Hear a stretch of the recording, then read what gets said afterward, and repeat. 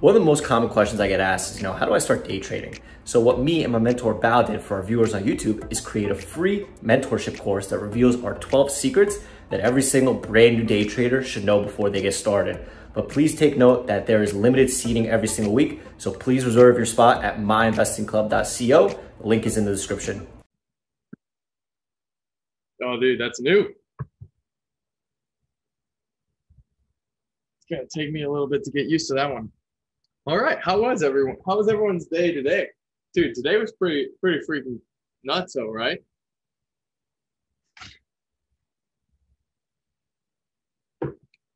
Today was awesome. Definitely some cool stuff to look at. Yeah. I mean, if you were a short seller, you had to have had a good day.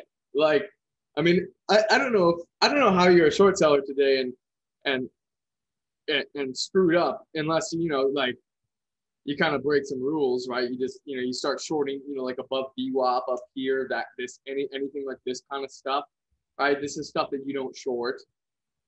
Anything like a reclaim like that, you don't short that no matter what it is.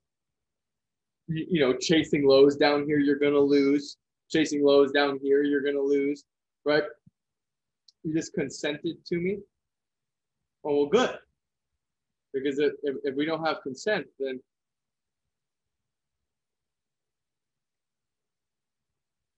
okay.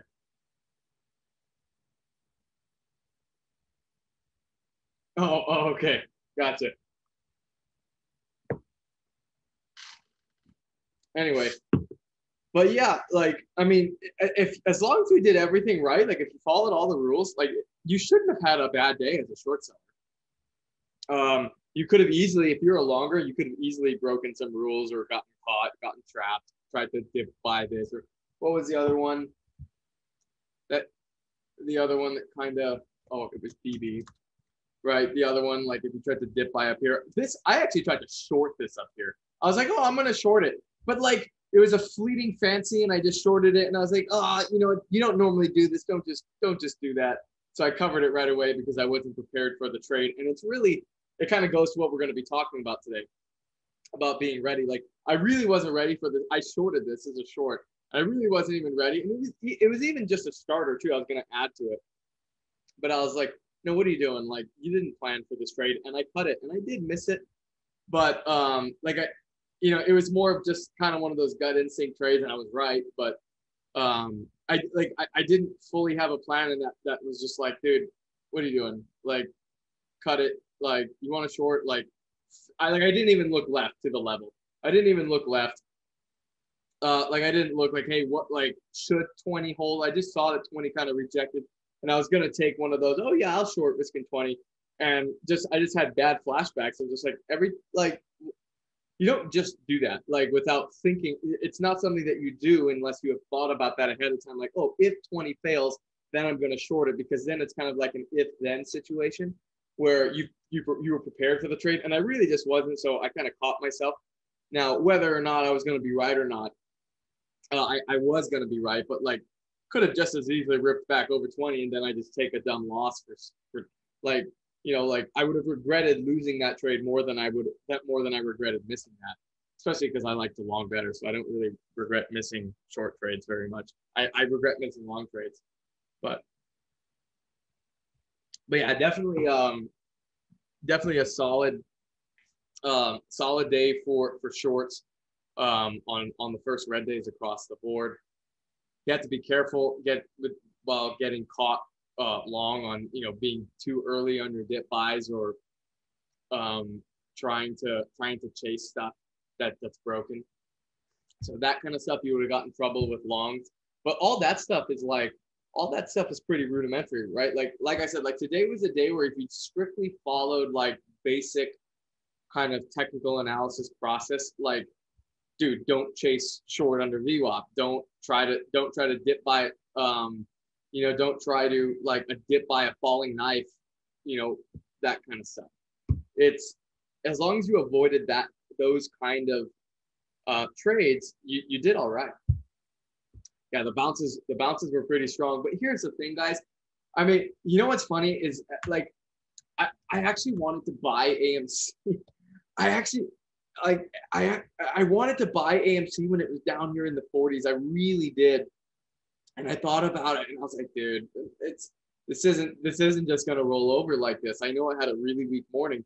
But here's like, I mean, here's it like everyone seemed to be surprised. I really wasn't. And like the problem is as I got into like if I you know that kind of like, oh, I didn't take the earlier trade, so I'm not gonna take this trade mentality. Well, like I had really wanted to buy it here and I missed this. So that I didn't buy it at 50. But here's the thing, like I normally would have bought something like this here at 50 on AMC, but the problem is I had post-trade like kind of regret. Like I didn't take the earlier trade, so I didn't want to, like if I didn't buy 45, why am I going to buy 50? And it's kind of a fallacy, but like, you know, like we all fall victim to it, to be honest. Or we all fall victim to it every once in a while. And yet, like, I honestly wasn't surprised with this move. I was just like, dude, like, this is coming back. It's totally going to. Like I don't even think 100 is out of the cards in the next couple of days. I really don't. Like, I mean, the thing is, I mean, just compare it to what. Now, here's the thing. Like, compare it to this kind of stuff, like what we saw with GME. And this is GME is not unique. GME was unique in the sense to where. Hey guys, my name is Tosh Bradley. I'm one of the head mentors and moderators at My Investing Club. If you have any questions about getting started in trading, getting started in M.I.C in general, text me at 213-458-5997. This is not a robot. It is me directly on the other end of my business line, and we'll get you in the club. We also have special promotions going on that I can get to you depending on your trading needs. Hit me up. Back to the video. Fucking shit went ape shit, like really high. But this pattern, we have seen repeated, where, I mean, this looks like a small day. This was huge. This was a huge day. This was an absolutely monster day. And then we do this sell-off move where, I mean, if you're looking at this chart, this is game over, death candle on the daily, backside is in, you're fucking, like, it's over. Like, this is done. And then we got this, and it wasn't over, and then that happens, right? So like this pattern whereas the range was extreme, the pattern is not extreme, where we see these ultra super momentum stocks have this awesome red day, and if they catch another bid, now you just got all those new trap shorts all over again. Now, here's the difference with AMC this time and GME is that there is an element of people are expecting it, which is making AMC, which is probably going to cut off some of AMC's ultimate whenever the hype finally dies. It's probably going to cut off some of its range just because there are going to be shorts on guard for this kind of thing. And probably a lot more people are long this time.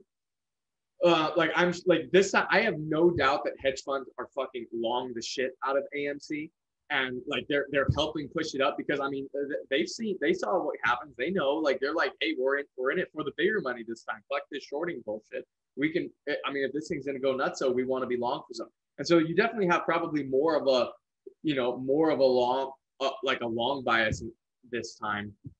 And so that probably might ultimately cut some of the range too, as you know, the more long heavy you are, the more, you know, competition for sells, and shorts are on guard. So it's not going to have that just limit up. Oh my God, my hedge fund is at negative 5 million. I need to fucking bail out of my trade. Like, you know, those margin call forced cover. Like, I don't know if that panic will happen. We'll see.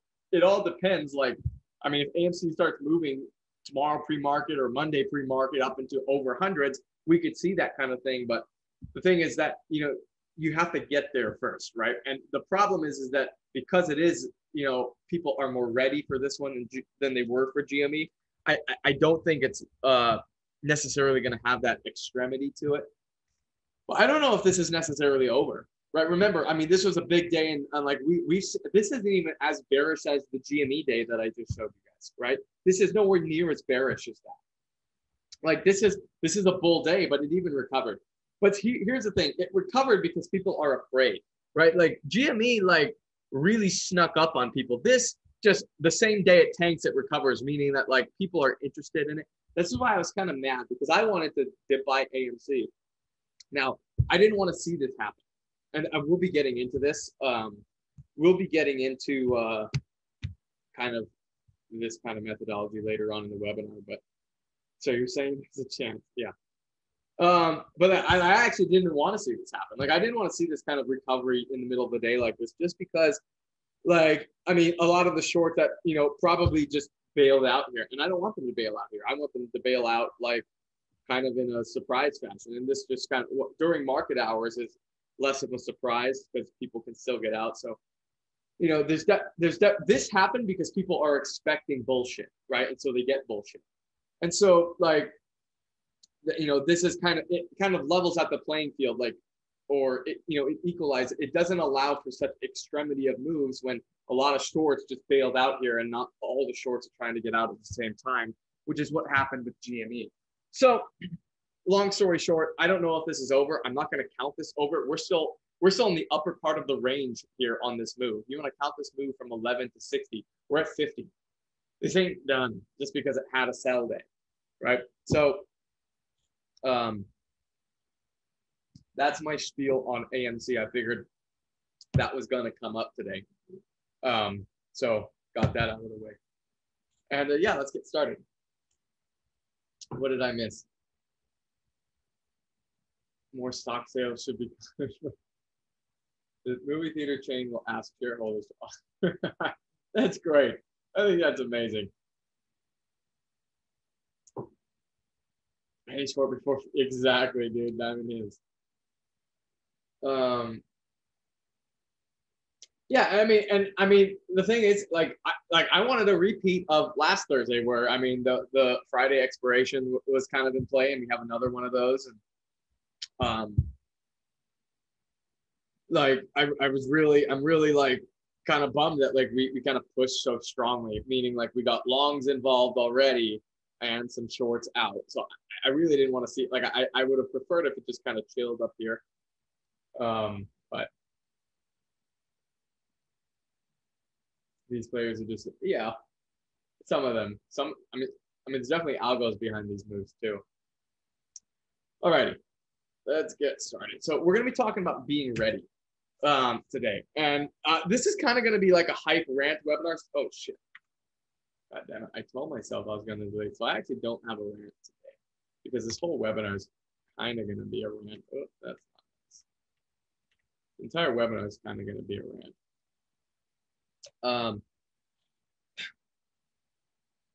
But anyway, we're going to be talking about, you know, just coming into the trading day ready, preparing trades, acting like a boss, just being as confident as you need to be without being overconfident, and trying to find that balance and that kind of jazz.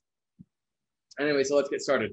Market sentiment first, then we'll go over the trades of the week. Or not the trades, but the stocks of the week. Maybe look for what were the best opportunities of the weeks, really good risk levels to play off of, why those risk levels held, blah, blah, blah. And then we'll talk about being ready, and Q&A webinar for the whole duration. Just ask your question. If I miss it, ask it again. And let's go. All right. So if you recall, let's pull the cues up. If you recall last week, you know, everything started to bounce, and Cloud brought like that really nice point about, was it May 11th, when all the stocks had a really strong green day, and you even saw it on the cues, right? This, I think it was this day. Oh no, that day. Yeah, this super strong green day, which kind of showed, hey, there's support down here, and we saw that across the board on a whole lot of names. We kind of talked about that a little bit. And that actually made me switch off